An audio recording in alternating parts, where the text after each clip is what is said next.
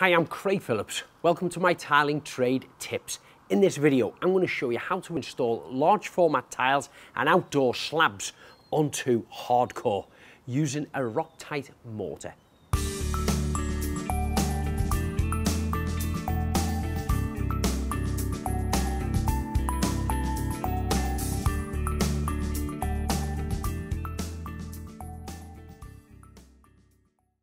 So these are the outdoor slabs that I'm going to be using. They're from the hard blue grey range from Tile Mountain. They're 600mm square and 20mm deep. And they come in two different styles. One's a pattern one, like this, which I'm going to be using the pattern ones right the way through the centre of my area here. And then the outside edge, I'm going to be having these plainer ones. They're going to act as a border right the way around all four sides. So the next stage is to set the area out. The general rule of thumb when you're tiling a floor will be to find your very center point for a measure on either side of the wall, put a string line down, and then you can work out how many tiles work off the string line either side, and that'll give you a balanced cut one side on the other that'll look symmetric and nice on the eye. So now I have to mix the primer to apply to the back of the tile. On the bucket it has a markings on here of how much water to how much cement ratio. Here's the packets, they're 5 kilos each. Cut them open and place this into the water.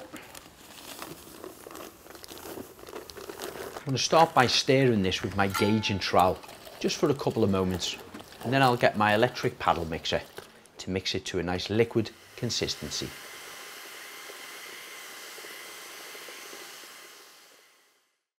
So now the primer is mixed, ready to apply to the back of the tiles. I'm going to mix the Rock-Tite mortar. I've got 3.75 litres of cold clean water in there. That's all you need for a 25 kilo bag. So I'm going to mix that up with my mixer. The Rock-Tite mortar can also be mixed by hand if you don't have a mechanical mixer. Now this is the kind of consistency I'm looking for on the Rock-Tite mortar once it's mixed, because we are going to have a thicker bed, and it's quite easy and feels a bit lightweight than a traditional sand and cement mortar to work with.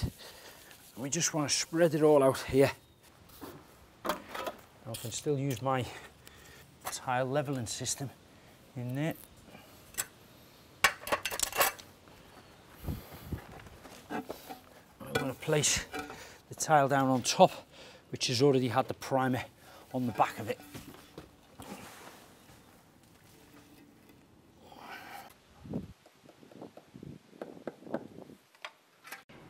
So these are the wedging clips, and the way they work is they go underneath the existing tile it's on, and then the wedge gets placed in and it lifts them up.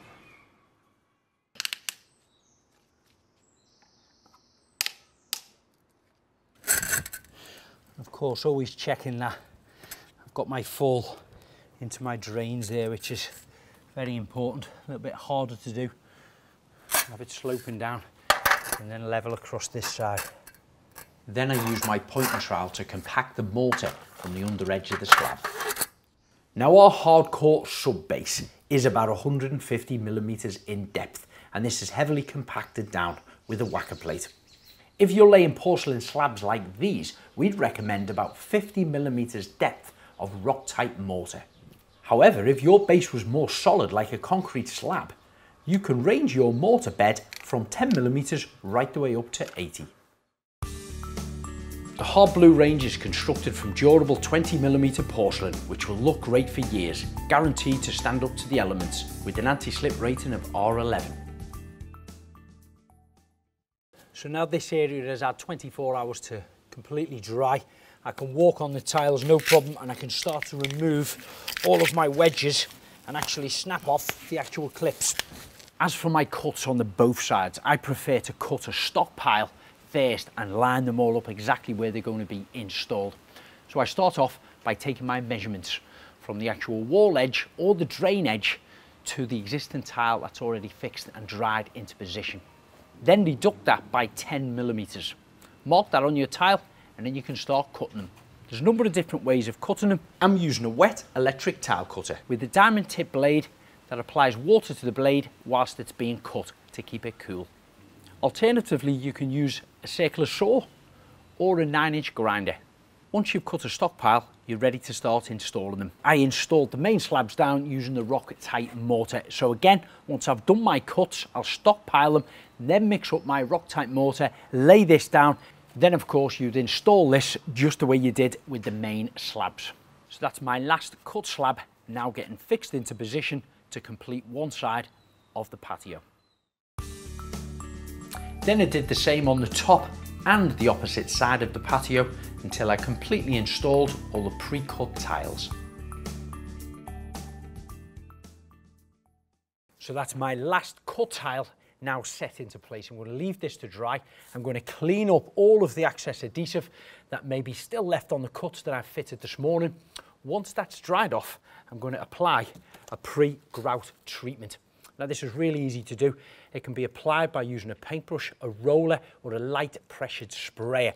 I'm going to put a coat on all over the tiles, leave this for about 30 minutes to penetrate in, then apply a second coat, and an hour later I'm ready to start grouting. Because these slabs were laid onto the Rock-Tite mortar directly onto the hardcore, I'm going to be using a Rock-Tite brush-in grout. Now this is quick and easy to apply. All we need to do is wet our surface, scoop out some of the grout, drop it into the gaps, and then use quite a rigid brush to brush it in, and then simply wipe it off. So that's how you install your slabs onto a hardcore base using a Rock-Tite mortar. But if you're looking for more inspiration, follow us on all social media handles. Don't forget to subscribe to our YouTube channel. And if you want to know more information about the products I've been using, just check out the website, tilemountain.co.uk.